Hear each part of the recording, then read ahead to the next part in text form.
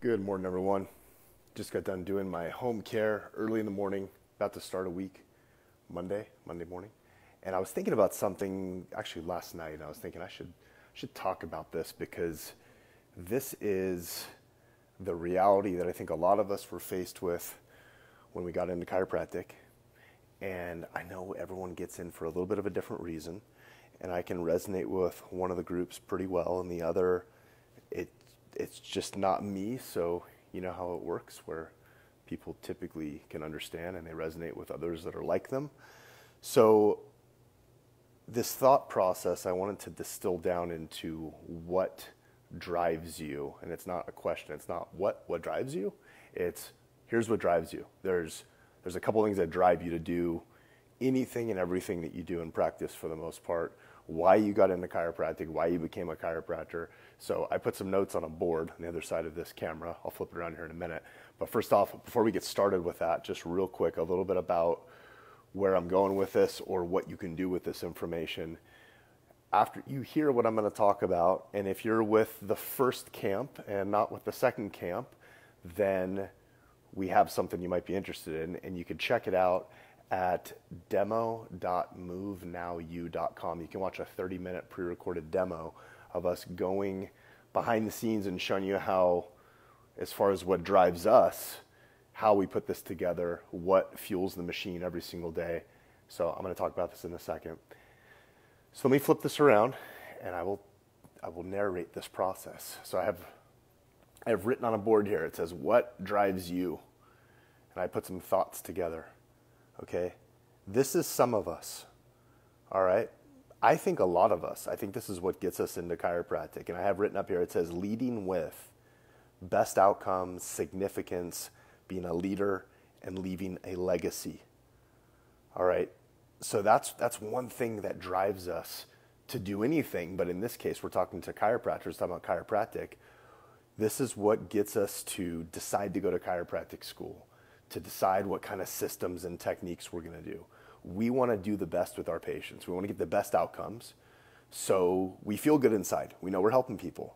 We know that what we do matters, right? We want significance for ourselves and in our community. We want to be a leader in the community. We want people in the community to think about who they should go to if they have a problem. And it makes you light up inside that people are talking about you behind your back in that nice way, saying, hey, if you need something, go see Dr. Jones. He's awesome. He cares about his patients, but most importantly, he's got the best systems. He's got the best stuff to produce results. And then at the end of your life, what happens? You have a legacy.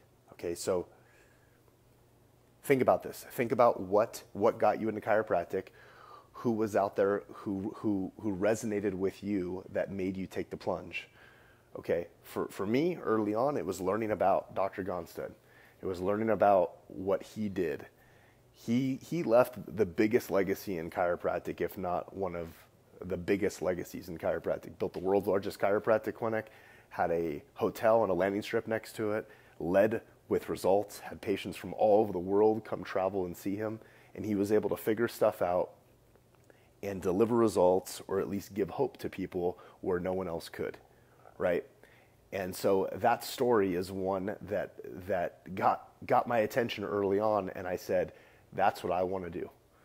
All right. And so when I first got into practice, and this is probably a lot of you doctors out here watching this or listening to this as well, a lot of you in practice probably got into practice and hopefully were in a situation that you could focus on patients. You could focus on clinical skills. You could focus on improving yourself. And you didn't have to put all the focus into running a business and paying overhead and stressing out and all the stuff that so many of us, when you go out on your own, you have to do. Or if you get straight out of school and you start like this, that's a big focus, and it takes away from what brought us into chiropractic to begin with.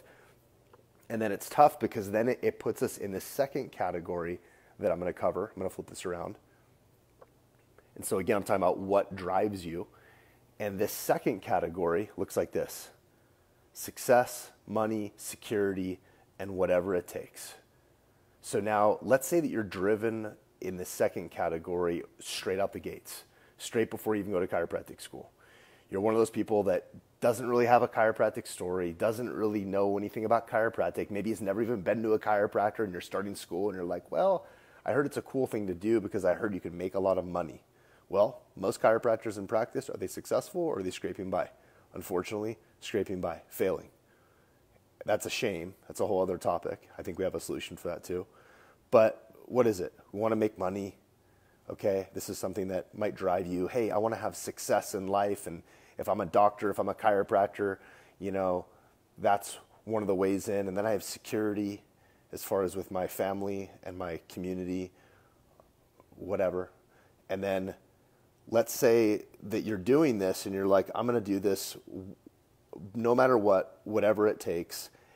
Or maybe this stuff starts failing and then you get into the whatever it takes. And then whatever it takes, I'm going to flip this around. Whatever it takes leads back to, I believe, doing all these things that are really not congruent with why we became chiropractors to begin with. I see these ads pop up of the laser wrapped feet, the just offshoots that really have nothing to do with chiropractic, nothing to do with natural health and healing. I mean, I guess you could say putting lasers on the feet is more natural than taking a drug. Yes, however, it's just that's not what that's not what differentiates us as a profession. That's really not why I personally put all the time and energy and expense into chiropractic school and all the seminars and all of that. It wasn't to buy some gizmo to push a button and have it zap someone's feet and then run a bunch of newspaper ads or Facebook ads and then go do a bunch of health talks and drive around and just have this machine of driving people to this fancy gizmo that you could push a button on and it makes their tootsies all toasty, and then now they have like less diabetic neuropathy or something. Not to say that that stuff might not be useful, but I'm just saying that can't be what drives you. And if that's what drives you, you're unfortunately going to have a very unsatisfied time in practice. So this message that I'm sharing is for new graduates, and it's for if you've been in practice for 20 plus years and you're at the point where you're thinking, man, I'm starting to get complacent. I'm starting to get a little bored. I'm starting to get a little curious to reach outside of what I've been doing for all these years. Maybe I want to be able to help a different patient base or a different type. What do I do? So here's what you do. You go back to this. You go back to, this is what should be leading you to end up in this profession. Because if it's this that leads you, I would say quit. I would say get out, go do something else. Because there's lots of other stuff you can do to have success and money and security and do whatever it takes. Do not muddy the waters and do not destroy our profession by doing all these things that have nothing to do with natural health and healing. That's what I would say. That's what an early mentor of mine said early on. He said, if you're not dedicated to being excellent and you're going to be mediocre, save your money, get out. Get out now. He was saying this to students in chiropractic school. This is at a seminar, and those words stuck in my head forever. He said, save your money, quit while you're ahead, get out. Or remember what drives you and what you should be leading with. If it's this, if it's best outcomes and significance and being a leader and leaving a legacy, but really having best outcomes, that means you're going to have to put the time and the energy into being an excellent clinician. That means that you're going to have better patient care. You're going to have more systems in your clinic, and you can operate in a way that is simple, but it still has to cover the bases. So it has to be simple but detailed. That's one of those dichotomies. Simple, but extremely methodical and detailed. Every piece broken down is simple, but there's a lot of pieces because the human body is complex. It's not this easy thing where you can give a one-size-fits-all approach for everyone and you're actually going to help everyone. If that was the case, I don't know. I mean, if that was the case, then all of these chiropractors out there, and really in any profession, all of these mediocre roads out there would be way more successful. Instead what you have is you have these, like, let's just talk about chiropractic. You have maybe practice management groups or something that fund clinics for people that have a cookie cutter approach They plug the doctor in. The doctor uses all their marketing, uses all their generic type of care, and they have very little success, make very little money, and they get mediocre at best results. They can fix someone's symptoms, pretty quickly with some kind of gizmo, but as far as any true correction and actually changing the way that someone's living, that's not really happening.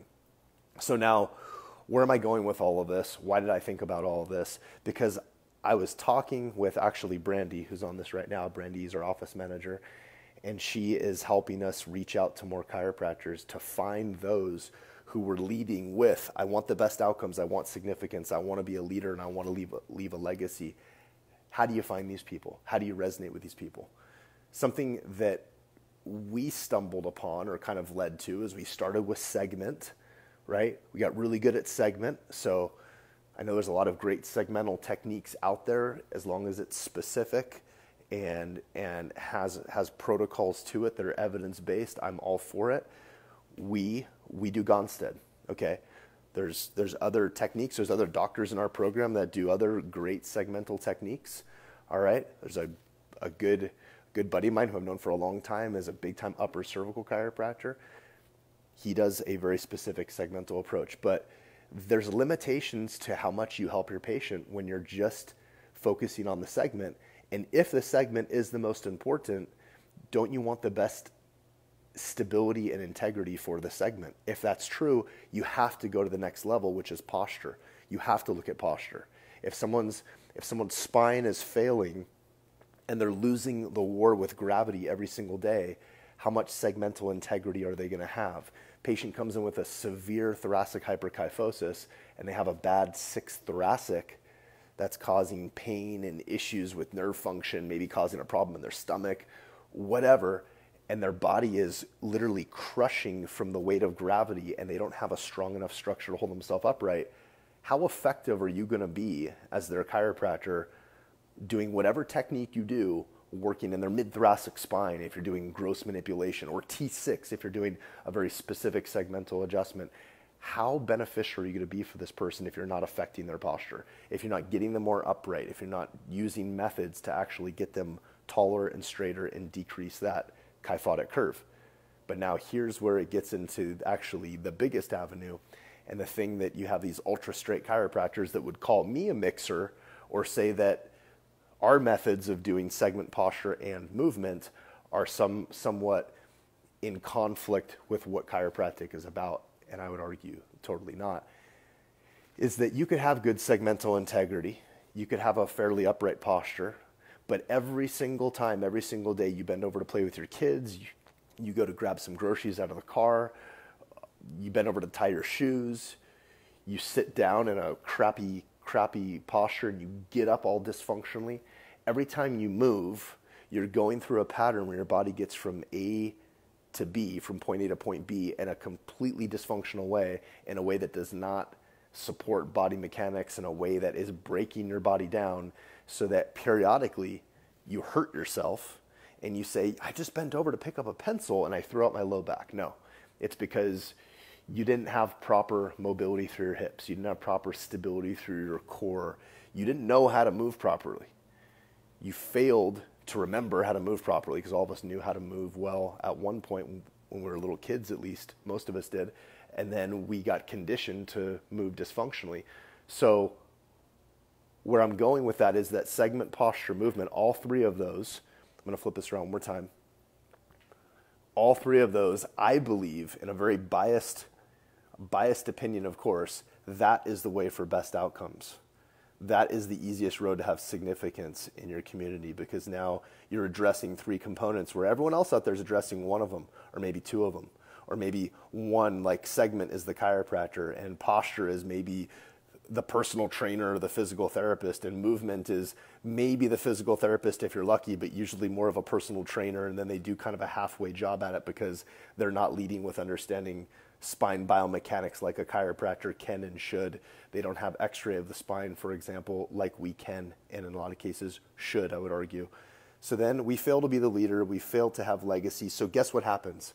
Guess what happens? We either drop out of chiropractic and do something completely different, or we move over to this side and we say, I want success. I need to make money. I need security. I'm failing at this. I'm going to do whatever it takes. And now whatever it takes becomes something like, I need to integrate my practice with something. I need to bring a medical doctor in to start prescribing medications. Okay? That's what I need to do. Or I need to get the fancy lasers for the feet to handle diabetic neuropathy.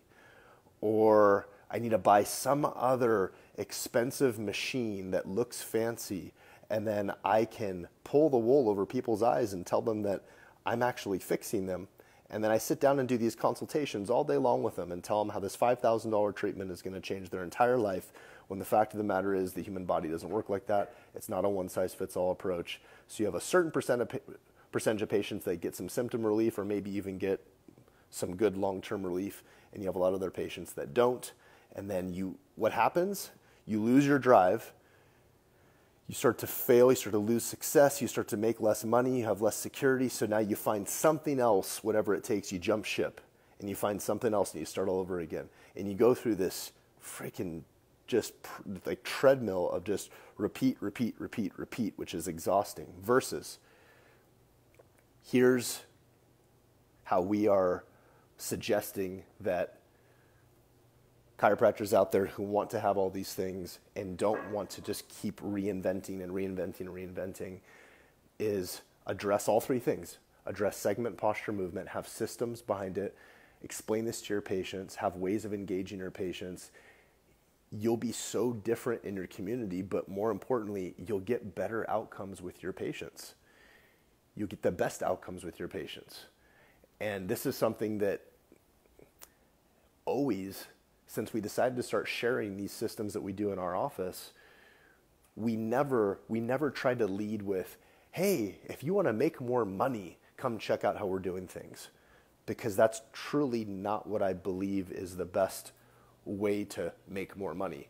If you want to make more money, you can do a whole lot less time and energy and have a whole lot less satisfaction, I feel like, and maybe a lot less results behind what you're doing, which I would say is not as ethical as actually doing the best quality job possible, focusing on patient outcomes and results and having a transformation for your patients. And then the side effect of that, is yes, you have to make more money doing that, because if you're going to put more time and energy into it, have more training, have more expertise, it's going to cost you a little bit more in time and energy and resources at first to be able to deliver that type of care. So this is not a short game strategy. This is a long game strategy, but so is having a legacy. Having a legacy is not something you do overnight. Having a legacy is after you've built something that is worth building, and you can sit back and have that satisfaction that you put the time and the energy into it. You built something that's unique, and I'm looking at this board right now. You then are confident that you have the best outcomes. You have significance in your community. You're a leader. You leave a legacy. This helps you in so many different ways, as far as being able to walk in to any other congruent business, or even like another business in town that should be referring people to you, like maybe going to like a family practice of a bunch of medical doctors. Not to say that's congruent, because it's a totally different model. However, they're looking in most cases for something that makes their life easier. That's why they refer everyone to a physical therapist. That's why they refer everyone to a pain management clinic. That's why they give someone a drug. It's the easiest thing for them. A lot of them started the same way that we did, but they got disgruntled, they got beaten down, and now they're doing whatever it takes. That's why they just refer blindly out to whomever. However, if you could go in, you could show this stuff to them and you say, look, I'm going to serve this up to you on a silver platter. Here's how we take this patient referral from you, and here's how we help transform this person. A lot of these providers out there are impacted by that, and it is significant, and they will start to refer their patients to you instead of sending them blindly through these other pathways. I'm using that as one such example because that's also a way that you get in to do health talks. That's a way that you can partner up with other businesses in your area. It's a way that you can talk with attorneys and bring them in and find the good attorneys and not the scumbag ones, who are actually going to fight for your patient and represent them in their best interest. And at the end of the day, You can just say, I know I'm doing the absolute best for my patient, and you think back to why you became a chiropractor to begin with, which again, one more time, what is it? What drives you? It's either leading with best outcome significance, being a leader and a legacy, or it's this. Hopefully this is not what drives you over on this side of just, I want some success and make money and have security and I'll do whatever it takes.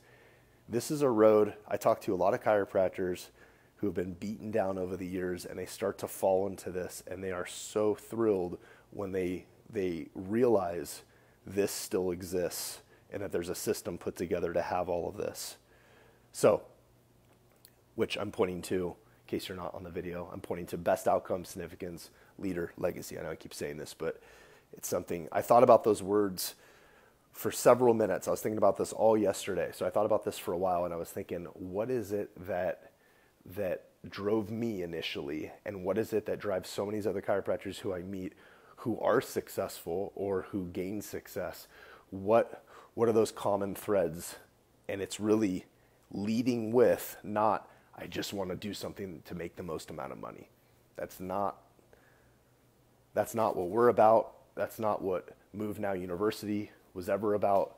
And so if you're someone who's watching this or listening to this and you don't resonate with this message, good. I'm saving you a lot of time and energy. And to be honest, we don't really want you in our program anyway, because what we're trying to build is not just a bunch of people in a program. We're trying to build a group of chiropractors who are going to help change our profession and really just change the whole perception of what we do. So please, if you can self-identify, if you're not in that first group, awesome. Good luck to you. Just don't get in our way. That's all I'd say. Check out our demo.movenowU.com. I got to get going because remember, I still practice full time, so I got a full day of patients. And Brandy, our office manager, who's still on here, I'll see you soon. Everyone else, thanks for joining us. Over and out.